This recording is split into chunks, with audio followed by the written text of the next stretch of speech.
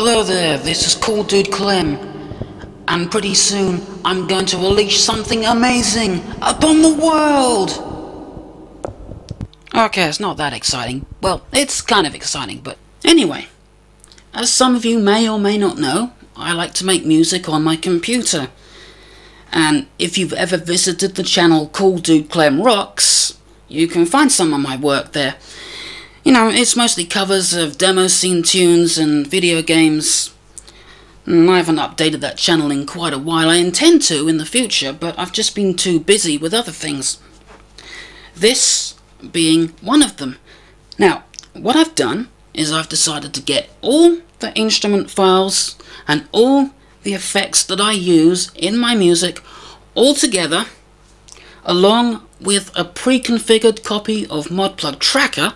And then you can just put this on your computer and it's all ready to go. You don't have to set anything up, you know.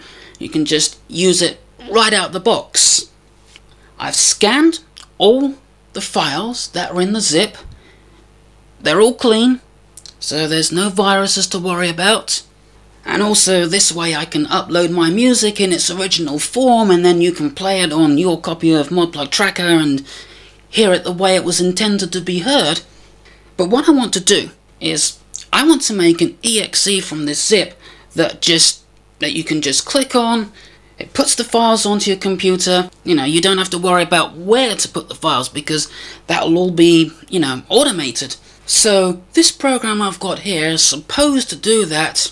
Now, I've done some experiments with this and I did manage to make an exe from a zip, and it unzipped the files to the folder where I wanted it to do it, but for some reason it's decided that it's not going to work now. So I put my file in, tell it where the exe will extract the files to. Okay, I'm going to start it going, and then 5 minutes later I'm greeted with this lovely error. So apparently there is some file somewhere that is being used by another program, so this thing cannot complete making that exe file. But it doesn't say what program is using the file, and it doesn't say what that file is.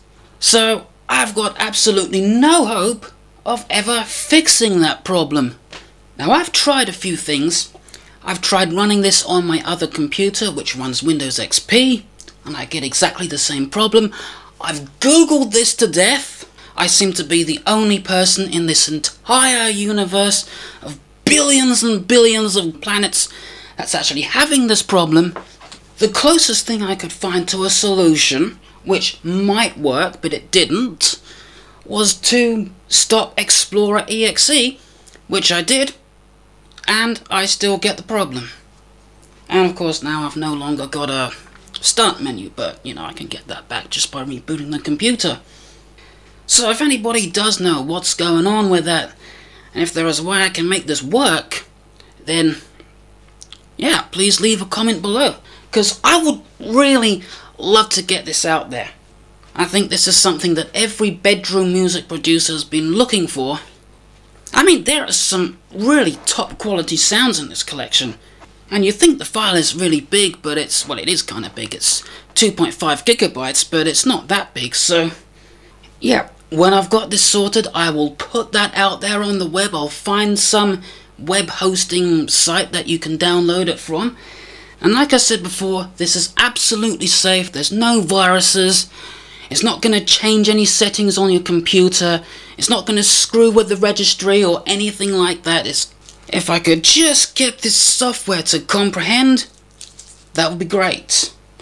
So anyway, yep, I'm still here. I'm still alive. And this is why I haven't been on YouTube much just lately. But anyway, until next time, goodbye.